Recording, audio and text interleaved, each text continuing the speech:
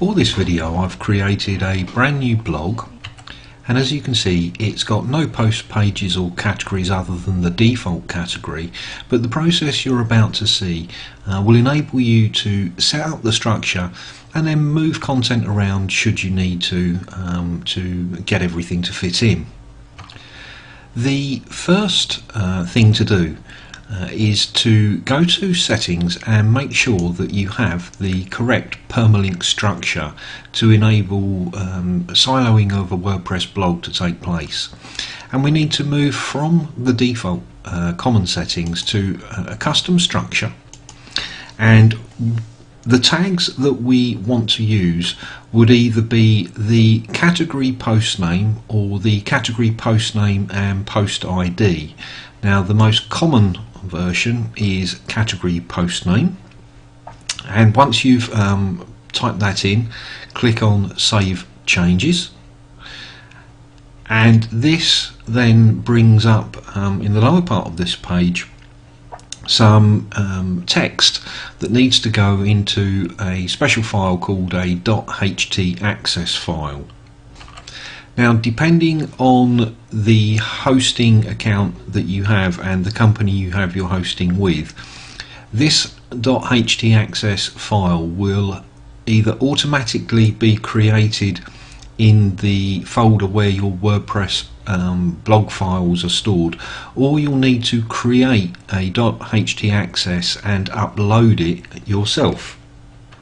Now I'm going to assume that you need to create this, so highlight all of that text, copy it, and the easiest way is to create a notepad file, and I call mine .htaccess.text, and then paste the contents from the blog into .htaccess and save that file where you know where it is on your hard drive, so that you can now begin the process of uploading it to your blog.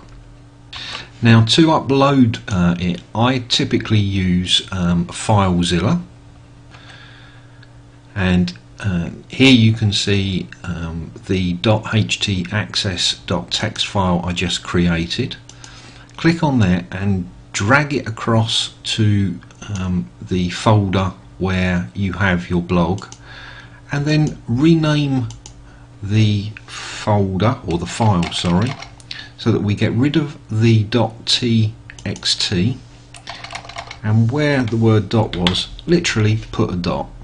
Click outside, and now you have the .htaccess file that WordPress needs to create the file structure in the address bar. Now, for those of you not familiar with the address bar, here you have the main URL, and when you're in WordPress admin, this section here would represent in what the public would see as the category, and we'll cover that further as we go through the video. The next step in this section is to install the plugins that we're going to need. So go to plugins, click on Add New, and there are two ways of adding plugins to your WordPress install, and I'm going to cover both of them in this short section. And the first way, we're actually going to search for the plugins that we want from the WordPress repository and install it directly. Now, the way to do that is like this. The first plugin that we want to install is called Widgets on Pages. So type Widgets on Pages into this search element in the Install Plugins and click on Search Plugins. This goes off and comes back with a list of plugins that represent what you're looking for, and the one we want is at the top, and we click on Install Now. Depending on how your hosts or your web hosts have things set up, or you have things set up, this will happen in one of two ways. Once you click on OK, it will either automatically begin to install the plugin, or depending on the security protocols in force with your host, you'll need to enter the hostname and FTP details you use to access your host in order to be able to upload those files. And your web host will provide the details if this is the option that you have to go through.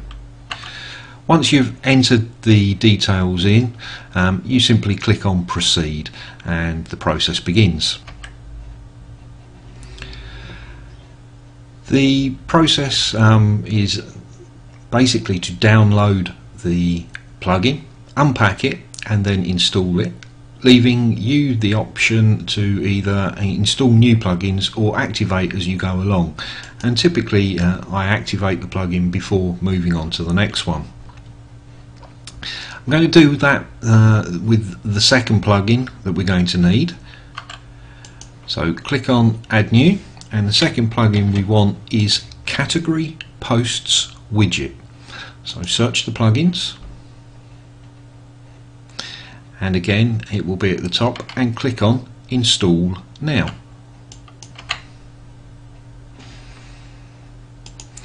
And again installed the plugin, leaving me the option to activate it, which I've just done. The second option to install plugins to your blog is to download them from WordPress and then install them in the blog using FTP. To do that, we go to wordpress.org, extend plugins, and the third plugin that we need to find is related posts thumbnails. Type that in and click on search plugins. It comes back with a list, and click on download. Save it to your hard drive where you want your other plugins, or where you know you can get it.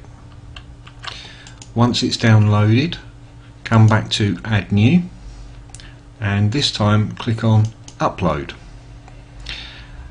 Now where you've saved that plugin onto your hard drive, you'd click browse, and to make life easy for me, I keep all of my plugins for WordPress in one location. Look through your folder, find the plugin that you want, click on open and click on install now.